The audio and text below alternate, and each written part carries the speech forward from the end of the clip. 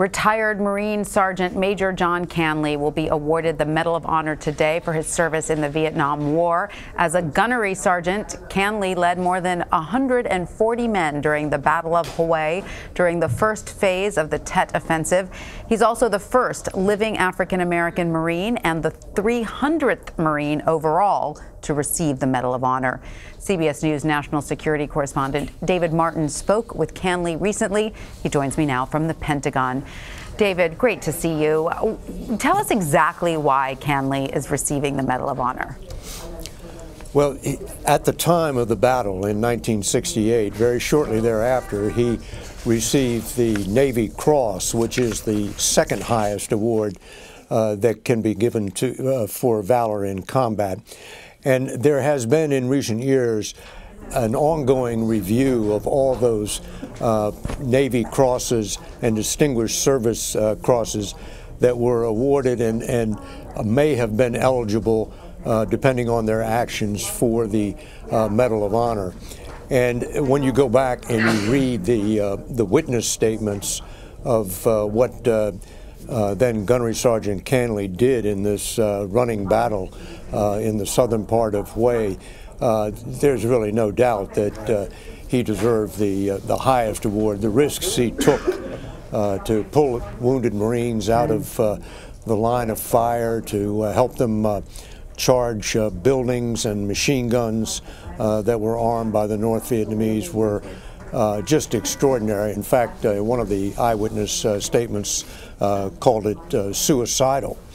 So he is now receiving the Medal of Honor. Whether or not he would have received the Medal of Honor back in 1968 had he not been an African American, remember that's 50 years ago, there's no telling. But I think one of the things that this review was intended to correct was if people had been denied the highest honor on the basis of race or some other non-consequential matter. It's a wonderful thing, then, these reviews. Now, in your interview with Canley, he spoke about his experience that day. Let's play that bite. In war, people die. In my situation, I'm only speaking about my situation, I can't think of any other way or reason of where I would rather die than with my Marines. Did you think you were going to die that day? That never crossed my mind. You were wounded, weren't you? Minor wounds. Minor wounds.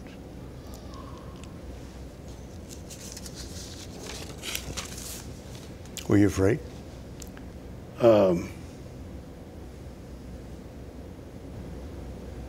Let me say this. My Marines depressed or any fear that I had in the enemy.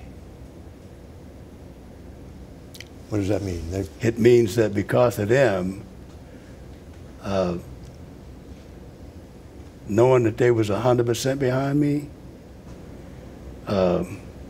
fear never existed. I didn't know what that word was.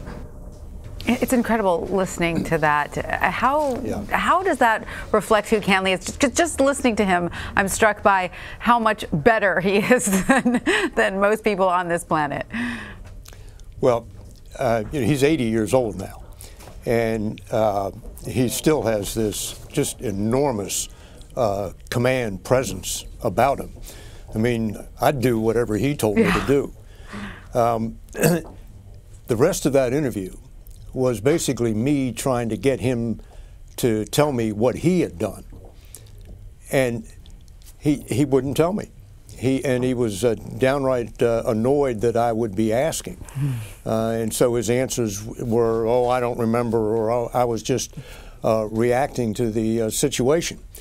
And then he started talking about all the other Marines that had served in Vietnam and how they never got any recognition for having done 13 months in country.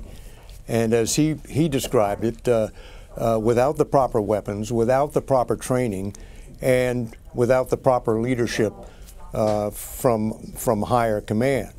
And he said it was something that to this day offends him.